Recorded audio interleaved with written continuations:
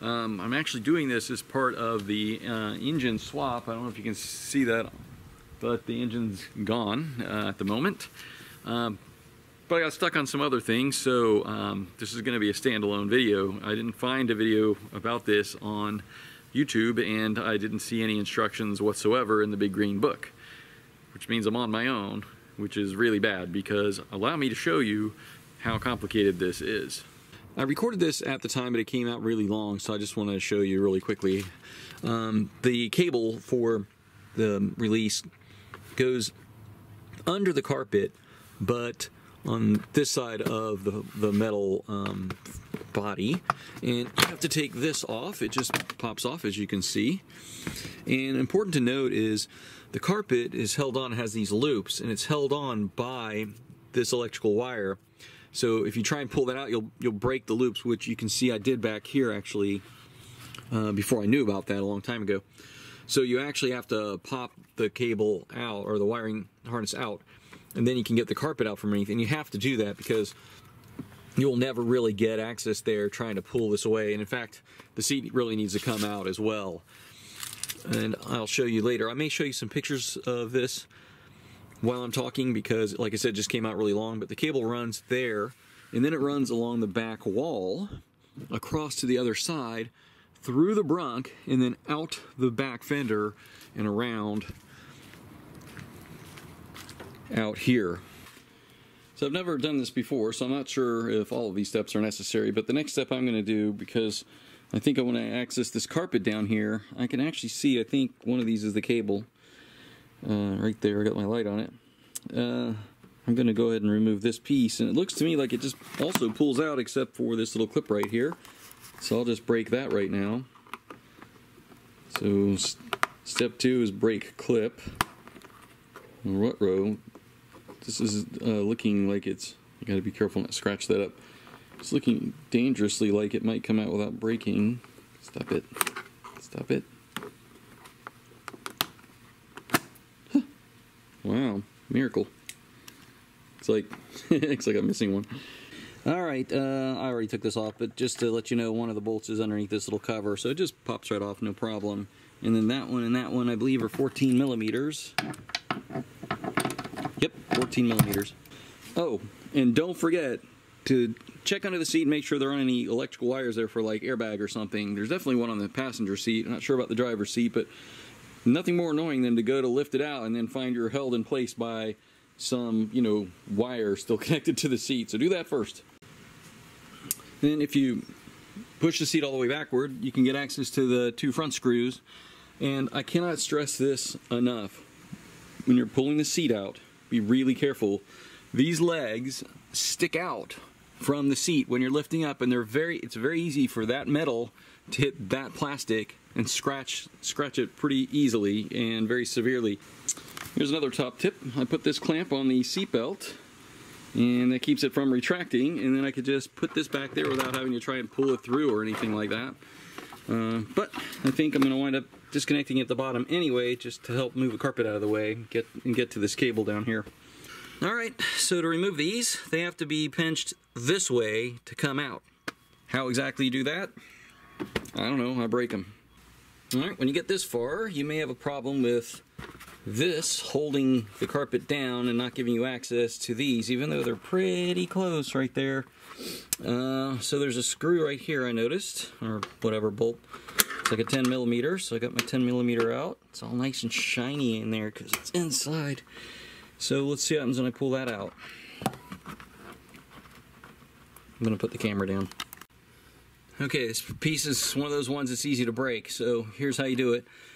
You pry it out at the front. I'll show you here. There's the grief. There's the, I don't know, fingers that grab, right? So you pull it. I can't do it with one hand. This thing goes that way. You're prying it out from in front, and then once you get it there, it'll be like this. You go forward. It almost seems like you should go backward, but you go forward and out.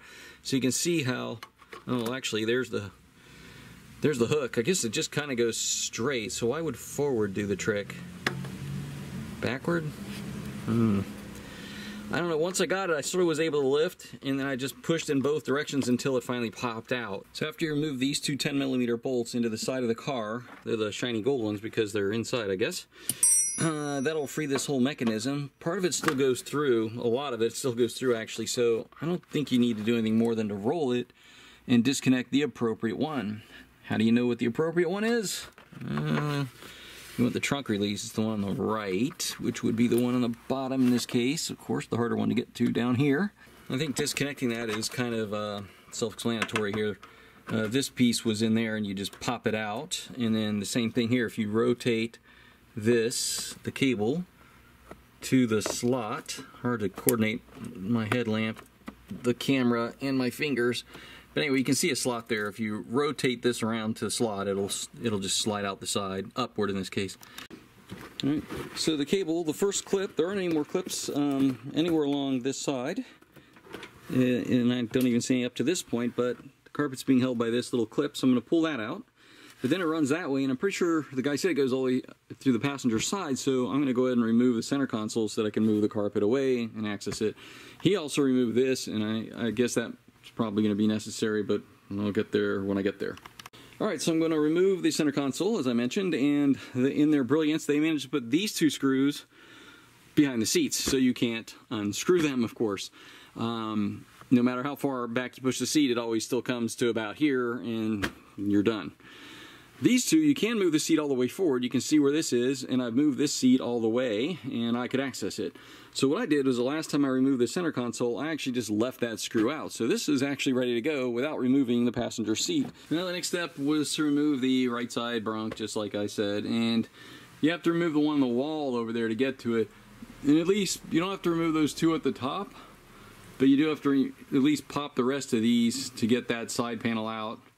And before you do that, you got to take the one out that's on the right door sill because it's on the top of that one. So if you partially remove that one, then you can get this one out. It's kind of deep, so you have to pull a bit, but it eventually comes out. And now, hopefully, I can pull all the carpet back and see where this thing goes. There's the cable right there. And, oh, okay, well, there we go. I also lost a clip up underneath there, as well as this one that just now popped out, so you gotta watch all these stupid little plastic clips. Okay, if you see in the back there, where the light is shining, the cable runs behind that panel, so gonna have to take that out after all. Alright, and finally we found where the little culprit goes to. Here's where he comes up. He goes underneath, of course, because it's harder that way, the seatbelt explosive device thingy, pretensioner, and goes into the side of the car. Hopefully, sorry for all the banging around the camera. Right there. Let's get the light on. There we go. Right here. It goes through the wall. And that is where, right here, the cable goes and it takes a dive down. That's where it takes the dive to. So down in there somewhere. Now, I'm not trying to extract it. It looks like it's fairly easy-ish. This wraps all the way around. I'm guessing these are all going to break. The ones in the car were they were open clips. So, like this one here, you see, so you can just sort of pull it out, which is nice. Those are back there are not like that. This one, I think, does that too, yep. So, for the most part, you can pop it out. Now, the question is, do you feed it in from outside or feed it from the inside to the outside of the car? So I'm thinking I go inside and push it out, which means to take it out, I got to go from the outside and push it in. So I'm going to go break all these little clips and then do that. So I'm going to remove the latch to get to the cable down there. Okay, so the little ball on the end of the cable, you can see there's a slot on the bottom, so that's the direction it goes out. But you can see the plastic piece right there, and there's the other part that slid in from the side has just basically severed. Looks like a good opportunity, in my opinion, to have used a metal piece, but planned obsolescence. This clip looks to me like it does this. Grabs and then inserts. Which would mean you'd have to get it from behind to release it to pull it out. But there's no access behind, which means I'm likely to break this right now, but I'm going to give it a try and see if I can't open it instead.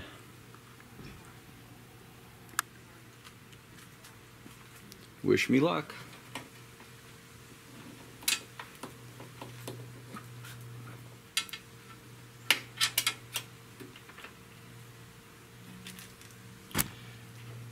Sorry. Yeah, that's what I thought. It's exactly like I described. It grabs around and then pushes into the hole, and that holds that in a loop, and then so you have to get it from behind, but you can't. So I've forced it, but I might be able to lose it. Alright, I hope the camera focuses on this. I'll try and keep my hand behind it. It's a crappy clip, which I hate, but you have to admire the ingenuity of the thing. It sort of does this. It closes, and then it sort of snaps into place. So now I can't even slide them past each other. I have to pull them apart and then slide them apart like that. Unfortunately, once they do this and they go in, it has this typical arrowhead design, which if you don't squeeze them in and you pull it out, you just rip these backwards and ruin the clip, and you have to get new ones, which is pretty typical. But if you want to give it a try, apparently going in line with this is your best chance of compressing those to get it out. Alright, because car manufacturers love to make things easy on us, there are two clips here that are pretty easy to get. There's the one, you just lift the cable straight up, and behind it you can see the other one. Down in there, there's a third one, and it's right there. You can see the plastic sticking out. Solving problems so you don't have to. Look at what they did to us. Yeah, how are you supposed to get that off down in there? Well, apparently the only way is the way I did it, which was I went ahead and attacked it from the outside, from there, and then I pushed enough of the cable through that I could pull it this far out to see what was going on, and I can see what's going on, and that sucks. Well, due to this grommet thingy, whatever, being on this end and coming in the kit, I now have altered my opinion that it should go in from outside to inside. And as you can see, I've gotten most of it out, but of course, it's stuck on something. Oh, finally. Can't tell you how long I've been pulling on that thing trying to get it out, but finally, it's out. Okay, I'm stupid. Don't do what I did. And the stupid thing really is that I thought of this beforehand and then forgot along the way because I was so busy trying to overcome little things that don't pull that out. Don't pull the cable out until you attach your cable to the end and use it like a snake to pull it through. Because I can't get access. Pushing this way, I can't get access to that hole. Pushing it the other way, this thing doesn't go through the hole. So it doesn't act as its own fish tape. This is too big, so it really needs to be fed back from the outside to the inside. The long piece needs to go, but if you stick this down there, you're never going to find that hole. So what I think I'm going to do, because I've removed this, seriously, that was stupid. Please don't do that if you're doing this job. Okay, allow me to explain how colossally stupid that was of me to pull that cable out without attaching the other one to the other end, because I've just quadrupled the workload. Down in there you can see there's like a little plate just beyond the antenna. See the antenna? And that separates that compartment from this one, and there are lots of little holes around the edges. As you can see, one of them allows the antenna to go, the cable to go around. But when you're pushing from the inside, the cable is not stiff enough to go at the angle you want. And so what happens is the cable winds up all in this compartment and won't go to that compartment, so you can't reach through. My arm can only reach to about here before it gets bound up on the body panel. And so I can't get to this other compartment from there. Okay, I got kind of lucky. It didn't take quite as long as I thought. An actual fish tape is very stiff, and because it's flat, it allows you to angle it. without bending it. So I was able to go at an upward angle, and you can see it right there sticking out. I got it through. So now I can pull my cable through from this direction on the end of that fish tape. So if you are as low IQ as I am, then this is how you can do it. If you don't have a fish tape, you'll have to go get one, I guess, but I don't see honestly any other method, just short of removing the fender. I don't think it's gonna work. Okay, so I just use this blue tape. It's not super strong, and if I have to pull really hard, there's a chance it'll rip, which would really suck, but it's on there, and so all I have to do is pull it through. And yes, this time I thought ahead a little bit, and I made sure I grabbed the right end. That's the one that goes inside. I'm gonna pull it through to the inside, and over there's the other end. So here we go. So it's raining for real, for Rizzle. And I have to say it's really kind of nice. It's cooler and the sound is pleasant. It's not really lightning or thundering or anything, and right now it's not coming in the garage, so I'm still alright. And something about the rain sometimes that's really nice, especially on a hot summer day, and it just comes down like this.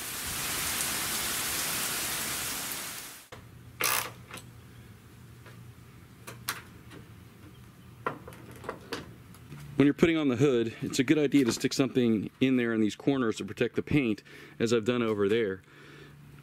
I, in my infinite wisdom, thought I would only need it on the one side because I'd be controlling this side, but somehow yet I managed to crunch the paint. So do yourself a favor, put something like this in between both sides while you're doing this until it's secure. So I adjusted the latch all the way up. I thought I would start there and then move down if necessary. So I'll just pop the hood. It looks good. So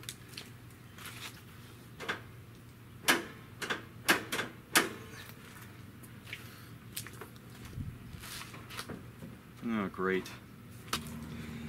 Here's a little hint: if the hood or engine cover, whatever you want to call that thing, doesn't open, doesn't pop open, you can stick something under the lever there and then just pull it open, and that releases the latch. I'm guessing the reason is these need to be adjusted upward. If you just screw them up like that, they'll apply a little bit of pressure. And then either that or I gotta lower the latch, but I kind of like the way the hood lined up.